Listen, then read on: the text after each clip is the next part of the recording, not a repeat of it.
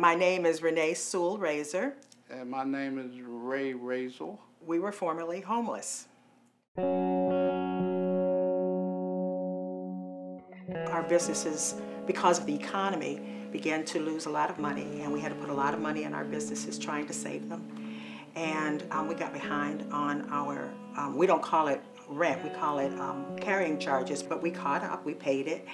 And on the third time, the site manager made a decision that we could not redeem our property. And they just knocked on the door and said, we're here to evict you because you owe $600. And they was putting our furniture out, on the sidewalk. And so our very private shaming moment was public. That was what we were, a senior, a person with a disability, and a dog guide, and we had no home. This could never happen to us, I don't know what the path to homelessness looks like, but I didn't think I was ever going to be on that path. But it can happen to anyone given, a series of circumstances. It saps your soul to have everything taken away from you that you knew. I mean, I have photographs here. A lot of my photographs are gone.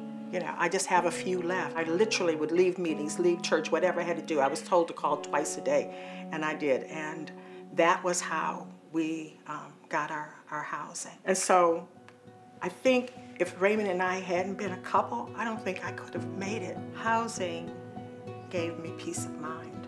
As I say, every day when I walk up this walk, I give thanks for having this housing. There are 10,000 people that live in this community. Not all of them are in the housing program because we're integrated. Once we got here, then we could begin to organize our thoughts. We could organize our living. We had a place that we could call home. Homelessness is not who you are. It's an experience that you have had, and you can come back from it. And it's not easy. Nobody chooses homelessness. Some people are taken out by drugs and alcohol, I get that, but there are other people that did all the right things, and just a set of circumstances took them out.